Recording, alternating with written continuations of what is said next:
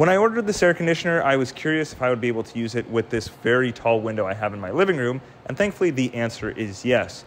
The window kit that it comes with in the box is long enough for this 58-inch window that opens horizontally. So it slides this way. You can see that this is multiple pieces. So this is 1, 2, 3 pieces held together by 4 screws that were included.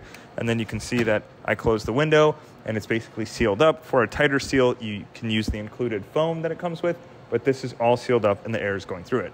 So if you have a large window, or even if you have a sliding door to your backyard, patio, balcony, you can get extensions for fairly cheap on Amazon and extend this all the way up a door, whatever you have, a 6-foot door, 8-foot door, 10-foot door. Doesn't matter. You can just keep attaching these because you really just need this one part right here. I'm going to turn off the AC and I'm going to unplug the hose from the vent. It's doing a countdown right now of when it's going to fully power off.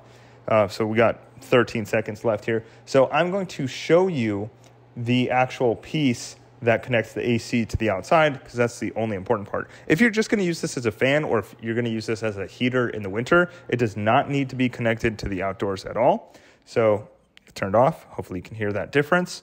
So I'm just going to snap this piece out. All right, I got it off. So hopefully now you can see that there is a hole here at the bottom. It's stuck in my window frame.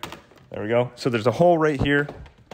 Now you can see it. There's a hole here. That's where the hose connects to and connects the air conditioner to the outdoors. So this could be as tall as you want.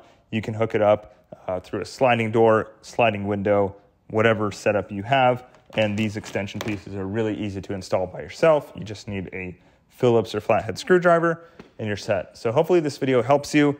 No matter what window or sliding door you have nearby where you want your portable AC, you can put it there, no problem at all.